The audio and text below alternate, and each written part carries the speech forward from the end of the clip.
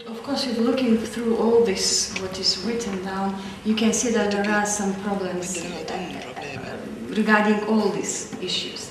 There are some problems in some labs and in general, but they are not so bad. The situation is not so bad, and regarding the bureaucracy, if you want that the public funds will be spent soundly and transparently, so that needs some bureaucracy is needed. You have to be, or everything to be documented.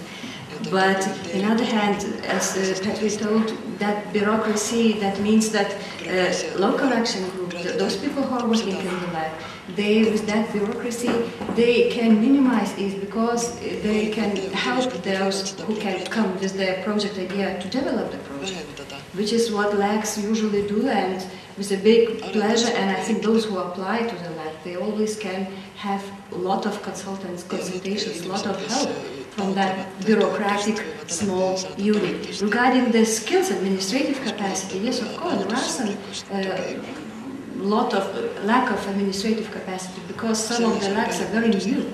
They have no experience at all in administration of public funds. So how to get those capacity?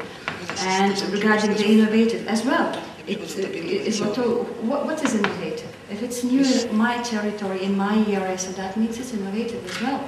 And regarding this conflict of interests, I think that it's rather strictly described all the procedures regarding the avoiding of conflict of interest in the all administrational procedures in the field. I think that it might be that there are some problems, but I think that in general it's not a big issue at all.